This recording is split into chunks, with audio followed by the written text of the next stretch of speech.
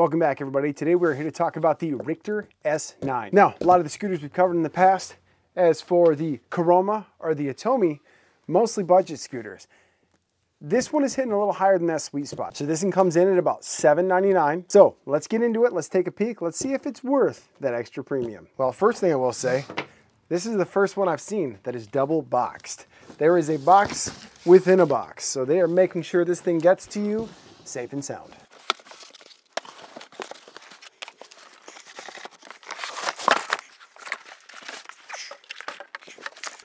Whew, okay, so again, I hate to harp on the small stuff, but man, it really changes the unboxing experience when you gotta struggle to get it out because the neck isn't somehow pre-attached or held down. So on that note, for unboxing, we still gotta give it to Kuroma. I love the way they put that strap around, even just a disposable strap. That was a nice touch. But for now, Rictor's packing, top tier. Top tier packing. This thing is not gonna sustain any damage coming to your door.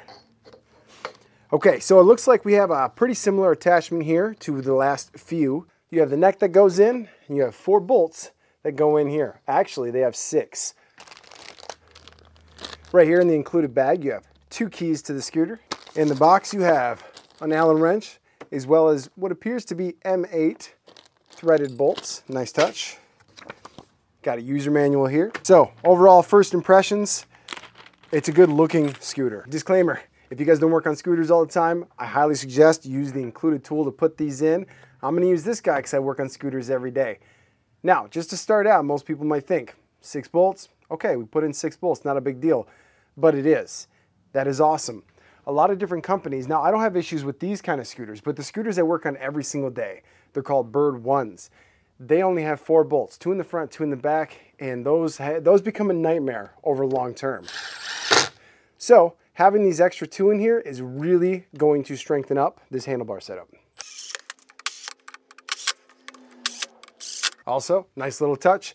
There is Loctite already on the bolts. I think a lot of them include that. I don't normally point it out, but I probably should. Okay, so starting up here at the front. Okay, so this right here is the latching mechanism. As you can see, it's a double latch. As it goes up, that's gonna clip in. It's gonna save you a lot of hassle, so you don't gotta worry about holding it until you do the final latch. Final latch, bring it up.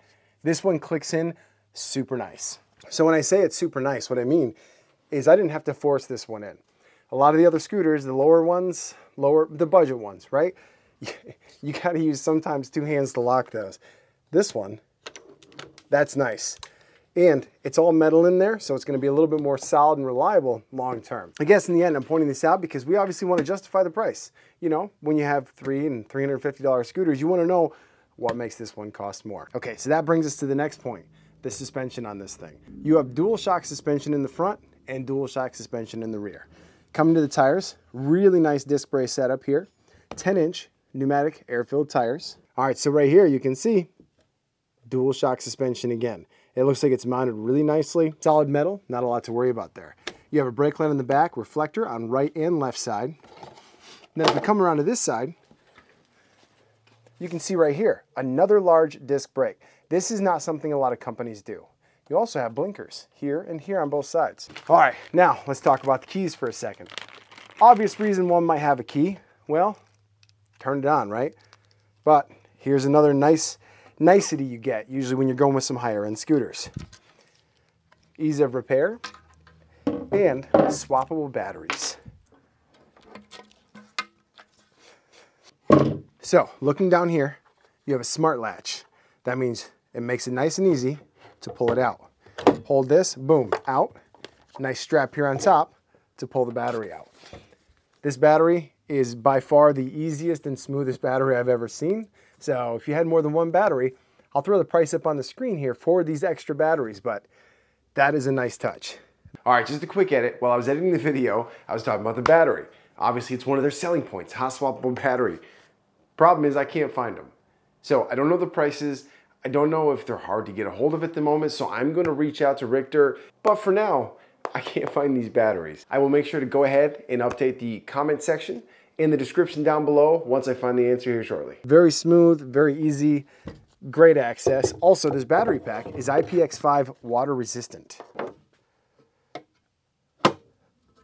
All right, so now that we've seen pretty much the entire lower half, let's take a look at the top and talk a little more about that. All right, so right here, first thing, short press once to boot, long press to shut down. So give it the short press. So it looks pretty similar to a lot of the scooters in the past, although I will say it looks pretty crisp. You can see right here on the left side, we have blinkers, left, right. When you're using them, they show up here on the screen. That's nice to see.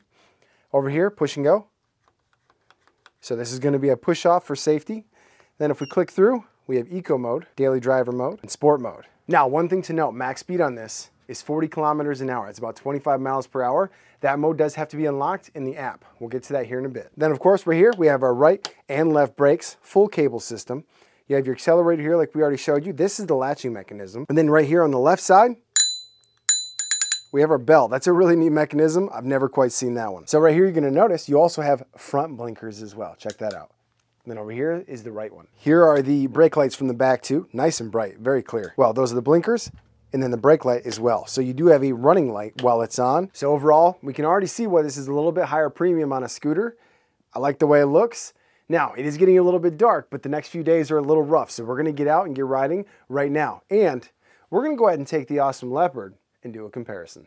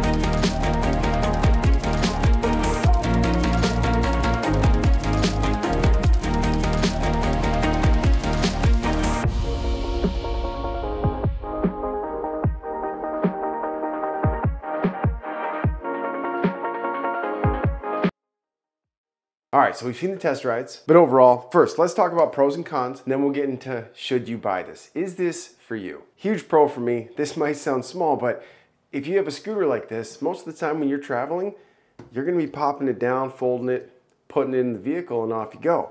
I love how easily this clip comes apart.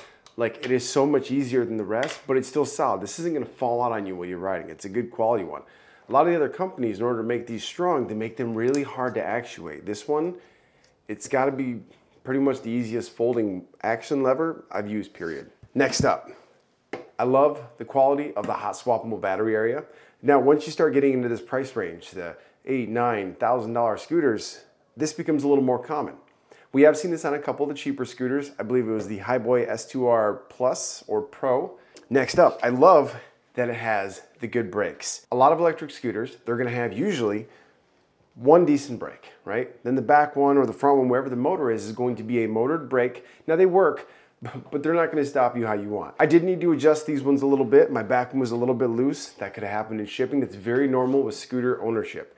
If you own a scooter and you have disc brakes like this, from time to time, you're gonna have to adjust this, just like a bicycle. Totally normal, to be expected. A couple more quality of life feature things that I like. I love that they run the cables through the neck. A lot of companies don't seem to be doing that these days.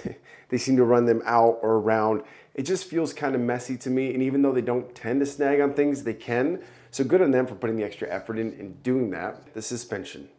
Now, when I first started riding this, at first I thought, okay, suspension's a little tight. Couldn't really feel it, but the longer I rode it, got a little bit softer, got a little bit smoother.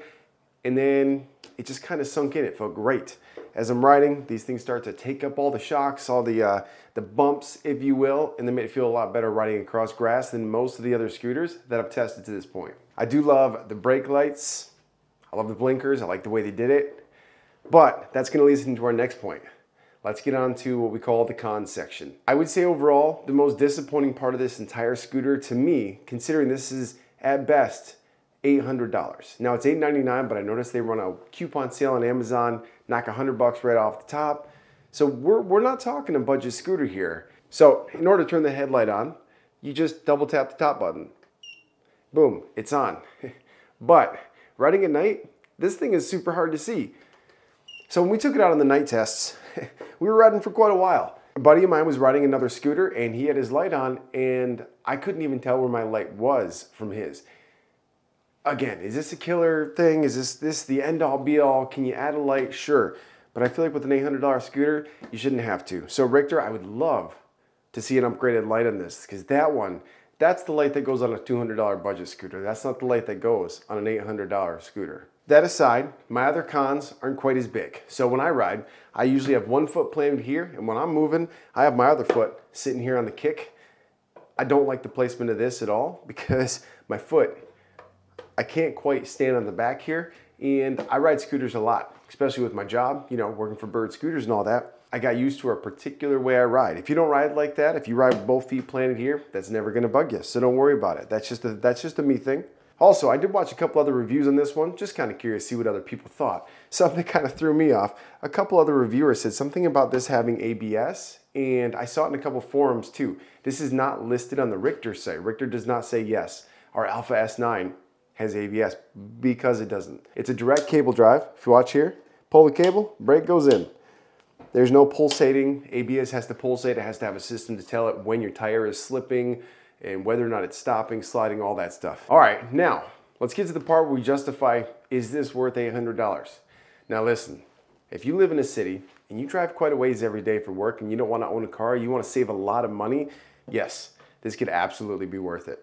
In eco mode, this thing's gonna get you up to 40 miles of range. Now realistically, are you gonna get that? No, but that's a pretty high range regardless. In our testing, we got just under 21 miles. That was a mixture between sport mode and the unlocked mode. Speaking of the unlocked mode is what allows it to go from 16 miles an hour up to a potential 25. Our top speed on it was 23 miles an hour, which honestly, not bad. Not bad. You'd be surprised what that extra 16 to 23 miles per hour feels like on a scooter and how much time it can actually save you. But just know this, when you're riding at those higher, the sport mode, the unlocked mode, whatever, that's gonna drastically cut your battery life down. But hey, if you got a 10-mile ride to work and you got a place to plug it in at work, crank it up, send it. So overall, is this a good scooter? Yeah, no, it's a fantastic scooter. The quality on it, the build quality is great. Couple little misses, you know, nothing major like the headlight and the placement of the thing.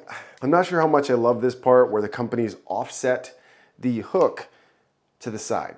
Because when you lift it up, it's kind of unbalanced. It's just kind of awkward. I'm not sure if I love that, but again, that's just a preference thing. That's not a ding on Rictor themselves. I do appreciate Rictor for sending this over. You know, I'm sorry I had some negative things to say, but I try to stay honest here on my channel. I want to just give people the best information they can for their money. All right, so you guys let me know what you think down in the comments below. Is this a good scooter? Is this worth your money? Is this worth your time? Me personally, it's a very specific use case. If you want to have a scooter that's fun and get that extra range, this could be worth it. Are there better options? Well, it depends on the person, but there's always a better option for somebody. So on that note, thanks for checking out my quick review of the Rictor Alpha S9. I'll throw an Amazon link down below. Right now they have a coupon code for $100 off, putting this at $7.99. Again, still a bit up there, but quality-wise, it is a solid scooter. So on that note, if you like these kind of videos, there's gonna be plenty more to come. Make sure to like, subscribe, throw a comment down below, and we'll see you on the next one.